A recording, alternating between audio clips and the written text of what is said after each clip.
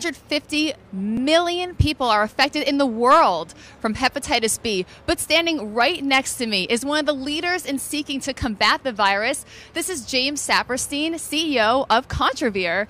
James, thanks for joining me on such a cold day. Thanks for having me. I'm a New Yorker, so it's great to be here.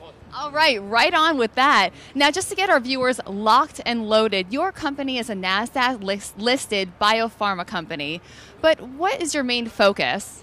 We are focusing specifically on hepatitis B. We have two compounds, TXL, which is in phase 2 development, and we have CRV431, which is coming next year into the clinic. Right now, we're doing preclinical development work. We'll get to the outlook for next year, but what differentiates you from others in this industry, since there's a lot of players in biopharma? Well, there's a lot of players in hepatitis B as well.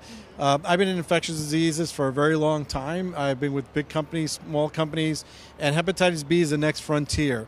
We've resolved HIV, basically. If you stay on drugs for the rest of your life, you're going to pretty much be not have to progress to AIDS. Hepatitis C also has a cure, and all of us are looking for the hepatitis B cure. So there's about 40 companies that are competing, and we're the only one that actually has two products that are going to be in the clinic next year. Wow, so can you fill us in on some of the progress you've had with this anti-HBV compound? Yes, so our phase 2 product, we've tested against Gilead's product, its main product, Viriad, and we showed that we're just as effective, but at a much lower dose. And we're going to do some more clinical trials with it. We have a new formulation that's coming. We've just started it this year. We should have results early next quarter.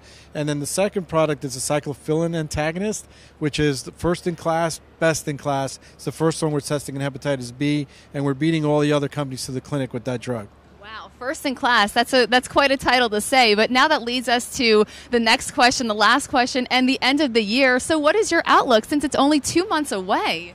Well, we're going to try to get some more data out there to try to please our investors, and we're looking to continue one of the ongoing trials we have, which is a safety trial in TXL, which will read out early next year, and finish our formulation and finish this year off strong. Wow, that's some really interesting stuff. Well, thank you so much for your efforts and for joining us today to tell us all about it. Thank you very much. Thanks for inviting me.